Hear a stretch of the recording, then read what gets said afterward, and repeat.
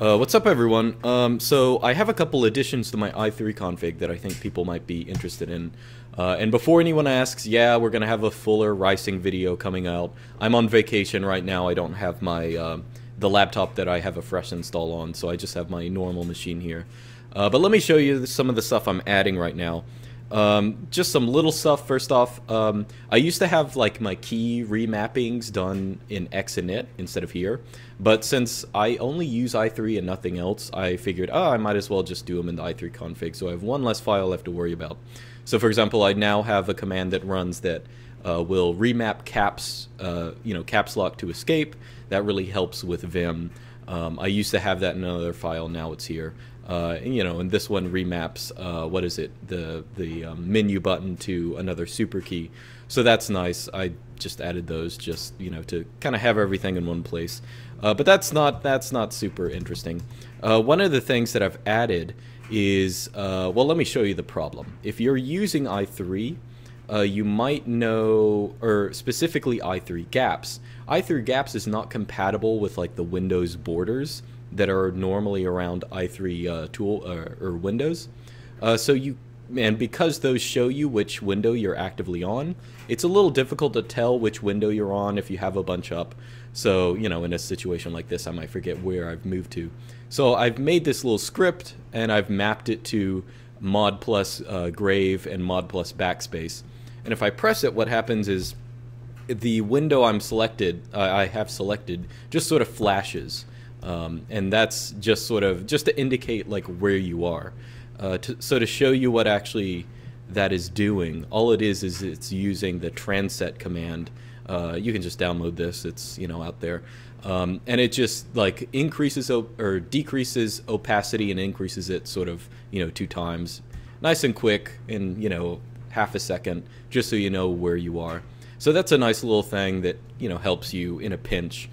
So that's one part. Let's see what else. So I also made some changes to my screencasting commands sort of to make them more universal. So originally I just had like a big screencast command like written out here, and of course I map it to like one button. So whenever I press the pause button on my ThinkPad, it automatically starts recording. This is what I have running right now. But I actually changed the command. Now it's a bash script that's a little better in 2 respects. One is that it chooses the file name smartly. So it used to just go to like output.mkv. That's what it's doing right now. But now I have it so that if I already have an output file, it'll just make it output_1 or output_2. That way I don't have anything overwriting. I never accidentally overwrote anything, but it's nice to be safe. And the other optimization is I now have this little line here. Which it used to be I just told it use my screen resolution, but now it automatically finds the screen resolution. So I can use this command on like different machines or different screens now, so that's nice. I don't have to manually change it. And the same is true with the audio in terms of like it now is smart named, so I don't have to really think about that. So that's another optimization sort of in my scripts. And another thing I'm going to add later, I haven't totally finished it. I have like sort of a working version of it. Just a little bash script. You feed it like a directory and an interval, and it'll loop through all the different wallpapers in that folder and set them as your background. So I don't have that active now. I'm still, it works right now. I just want it to be a little better in different ways. So, I might not put that one out yet. But the big optimization, or at least like the interesting one I've added, is I finally made use of the Scratchpad.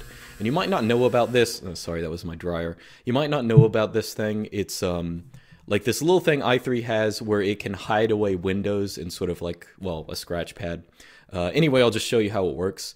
So what happens is, what these commands do is like when i3 starts, it automatically pulls up a terminal window, names it dropdown, and starts tmux in it just because I wanted it like that.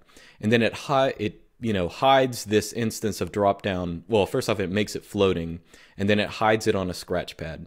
And how the Scratchpad works is when you show the Scratchpad, the Scratchpad windows appear, then you can hide it again, and then they're gone.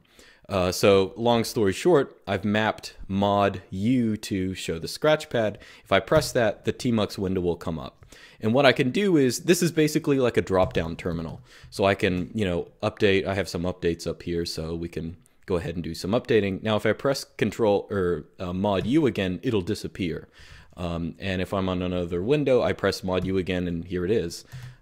So that's really nice. It's really nice. I use it for a couple things, background scripts, or like, you know, sometimes I might pull up a calculator and, you know, just if I forget what 2 + 2 is or something like that.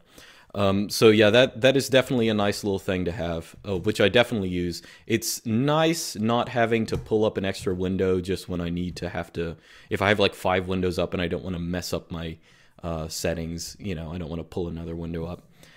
So yeah, those are some of the additions I've put on now, and I'll probably put, yeah, I'll put the new i3 config in the video description along with the scripts that I have in here so far.